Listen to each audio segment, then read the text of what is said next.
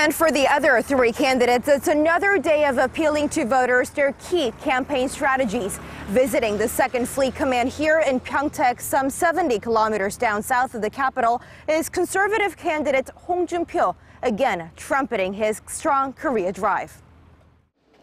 He paid tribute to those sacrificed from the first and second battles of Yeonpyeong and vowed to improve benefits offered to those that have served the country.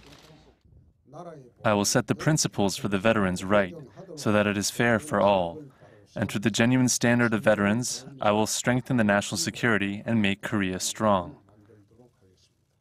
Yoo Seong-min of the splinter Bareun Party rallied for support from the nation's southwestern Jeolla-do provinces, a traditional liberal stronghold. He said old politics based on regionalism should be eradicated and that voters should now be able to vote for someone who will best run the country.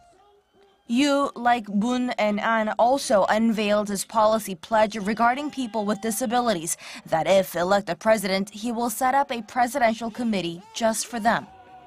Progressive Justice Party's Shim Sang-jung continued her endeavors to win over the hearts of the working class. Visiting a local machinery firm in Gyeongsang-do province, Shim lunched with the workers there, listened to their needs, pledging to make the country a better place for the working class. It's only been a week into the official campaigning period, but out on the roads, on the trail, it's hotter than ever. This race to the nation's top office. 신세민, Arirang News.